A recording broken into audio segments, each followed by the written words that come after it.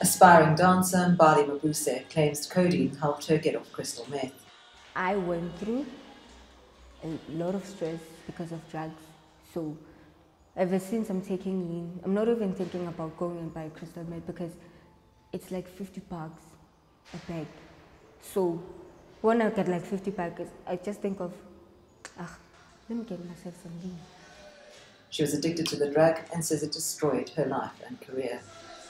When I first woke up, I just feel like smoking weed first, and then I take lean at about 12 o'clock. That's when I start. And then according to the way I take it like 4 to 5 times a day. Yeah. She was introduced by friends and soon fell for the over-counter drug seduction. It was like I was drinking a cool drink only, even though there was a little bit taste of it, codeine. But then, yeah, it's drinkable. Like it cleared my chest because, crystal meth damaged me. Mbali also drinks a whole bottle almost every day. I take it and pour it on a 2-liter Coke, the whole of it, and then I shake it. Then I drink it all.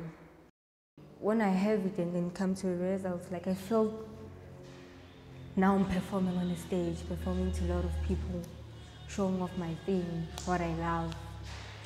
Like I become more positive actually. We shouldn't ignore the problem of young people misusing codeine products, particularly the codeine which is sold in syrup form, such as Benylin cough syrups. Mbali is one of thousands of South Africans addicted, says Prof. Charles Parry from the Medical Research Council. Basically, we're talking of, say, on average about 2% of the adult population of South Africa.